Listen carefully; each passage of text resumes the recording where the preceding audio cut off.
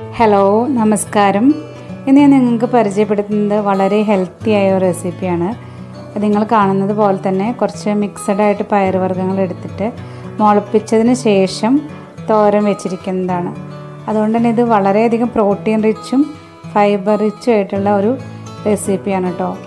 ഇത് ഡയറ്റ് ചെയ്യുന്നവർക്കൊക്കെ ഒരു ഡിന്നറായിട്ട് തന്നെ യൂസ് ചെയ്യാൻ പറ്റും. നന്നായിട്ട് വയറ് ഫില്ലാവും. പിന്നെ കഞ്ഞിയുടെ കൂടെയും ചോറിൻ്റെ കൂടെയൊക്കെ നല്ല കോമ്പിനേഷനാണ്. പ്രത്യേകിച്ച് ഈ കാലഘട്ടത്തിൽ ഇത്തരം പോഷക സമൃദ്ധമായ ആഹാരങ്ങൾ കഴിക്കുന്നത് വളരെ നല്ലതാണ്. നമ്മളെ ഇമ്മ്യൂണിറ്റിക്കും ആരോഗ്യത്തിനൊക്കെ വളരെ നല്ലതാണ്. അപ്പോൾ ഇതെങ്ങനെ ഉണ്ടാക്കിയെടുക്കുന്നത് നോക്കാം. അതിന് നമുക്ക് കുറച്ച് പയറുവർഗ്ഗങ്ങൾ വേണം. നമ്മൾ വെള്ളപ്പയറാണ്, മുതിര, പിന്നെ ഇത് അമരയുടെ വിത്ത്. നിങ്ങളുടെ കയ്യിൽ ഏത് തരം പയറുകളാണോ ആ പയറുകൾ യൂസ് ചെയ്യാം. ഇതൊക്കെ മുളയ്ക്കാൻ വളരെ എളുപ്പമുള്ള പയറുകളാണ്. അത് നമുക്ക് പെട്ടെന്ന് കറി വെച്ചെടുക്കാൻ പറ്റും. അപ്പോൾ ഞാനിതിൽ പയറുകളൊക്കെ ചേർത്തിട്ടുണ്ട്, മുതിരയും ചേർക്കുകയാണ്. ഇനി ഇത് ഒരു രാത്രി മുഴുവൻ നമുക്കിത് കുതിർത്താൻ വെക്കണം. ഏകദേശം 8 മണിക്കൂറാണ്. അപ്പോൾ രാത്രി വെള്ളത്തിലിട്ട് രാവിലെ എടുക്കുന്നതായിരിക്കും നല്ലത്. അപ്പോൾ ഇത് ഞാൻ രാവിലെ കഴുകി വൃത്തിയാക്കി അതിലെ കല്ല് അങ്ങനെ വേസ്റ്റുകളൊക്കെ മാറ്റി നല്ല വൃത്തിയായി കഴുകിലെടുത്തതാണിത്. ഇനി നമുക്ക് ഈ പയറുകളെ ഒരു തുണിയിലേക്ക് മാറ്റണം. ഇതുപോലെ ഒരു വെള്ളത്തുണിയാണെങ്കിൽ കൂടുതൽ നല്ലത്. അപ്പോൾ നമുക്ക് വ്യത്യാസമൊക്കെ നന്നായി കാണാൻ പറ്റും. അപ്പോൾ തുണിയിലെടുത്തിട്ട് ഇതുപോലെ ഒന്ന് കിഴി കെട്ടിയെടുക്കാം. അപ്പോൾ ഞാൻ കാട്ടുന്ന പോലെ തന്നെ. അപ്പോൾ കുറച്ച് വലിയ തുണി എടുത്തോളൂ. നിങ്ങളെടുത്ത ക്വാണ്ടിറ്റി പയറിനനുസരിച്ച് കുറച്ച് വലിയ തുണി തന്നെ എടുക്കുക. എന്നിട്ട് ആ തുണി കൊണ്ട് കൂടിയിട്ട് തന്നെ ഒരു കിഴി പോലെ കെട്ടിയെടുക്കാം. ആ പയർ കഴുകിയിട്ട് ഒരുപാട് നേരം വെക്കരുത്. പയറിലെ ഈർപ്പം നമുക്ക് ആവശ്യമാണ് ഇത് മുളച്ച് വരാൻ. എന്നിട്ട് ഇതുപോലെ ഒരു പാത്രത്തിലേക്ക് മാറ്റണം. എന്നിട്ട് അടച്ചു വയ്ക്കാം. ഈ പാത്രത്തിലേക്ക് വെച്ചിട്ട് നമുക്ക് പഴയ പോലെ തന്നെ മൂടി വയ്ക്കാം. ഇത് ഏകദേശം 30 മണിക്കൂർ, ഏകദേശം 1.5 ദിവസം, അതായത് പിറ്റേ ദിവസം എടുക്കുന്നതായിരിക്കും നന്നാവുക. അപ്പോൾ നന്നായി മുളച്ച് വരും. ഇവിടെ കണ്ടില്ലേ, എൻ്റെ പയർ നന്നായിട്ട് മുളച്ചിട്ടുണ്ട്. വലിയ വലിയ സ്പ്രൗട്ട്സ് വന്നിട്ടുണ്ട്.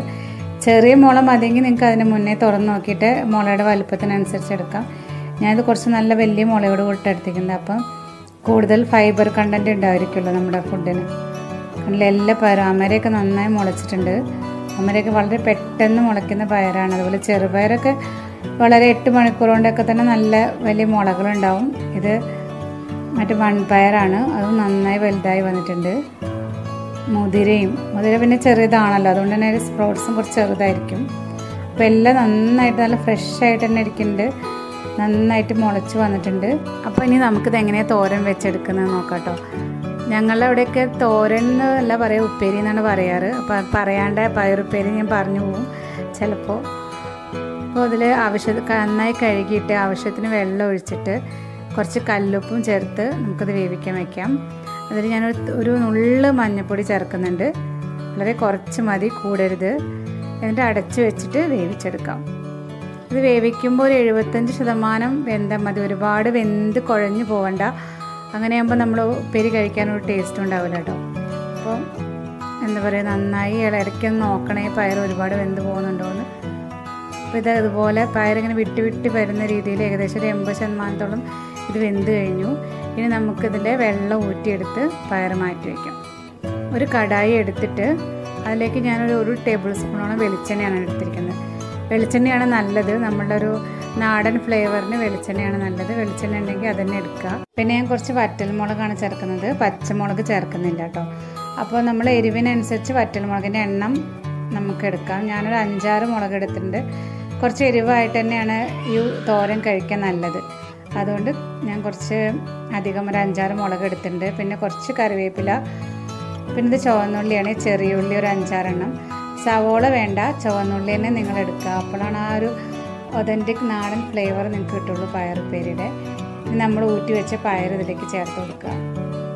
അപ്പോൾ ഈ സമയത്ത് പയറിൻ്റെ ഉപ്പ് നോക്കാൻ മറക്കരുത് കേട്ടോ. കാരണം ഇനി ഉപ്പ് കുറവുണ്ടെങ്കിൽ നിങ്ങൾക്ക് ഇപ്പോൾ ഉപ്പ് ഇട്ടിട്ട് അത് അഡ്ജസ്റ്റ് ചെയ്തെടുക്കാം. അപ്പോൾ എൻ്റെ കയ്യിൽ കറക്റ്റ് ഉപ്പാണ്, അതുകൊണ്ട് ഞാൻ പിന്നെ അധികം ഉപ്പ് ചേർക്കുന്നില്ല. നിങ്ങൾക്ക് ഉപ്പ് കുറവുണ്ട് തോന്നുകയാണെങ്കിൽ ഉപ്പ് ചേർക്കാം. ഇനി ഞാൻ ഒരു കപ്പോളം തേങ്ങ, ഏകദേശം ഒരു അരമുറി തേങ്ങ ചിരകിയതും കൂടി ചേർത്ത് കൊടുക്കുന്നുണ്ട്. തേങ്ങ ഓപ്ഷണലാണ്. നിങ്ങൾക്ക് തേങ്ങ വേണ്ട എന്ന് തോന്നുകയാണെങ്കിൽ തേങ്ങ ഒഴിവാക്കാം.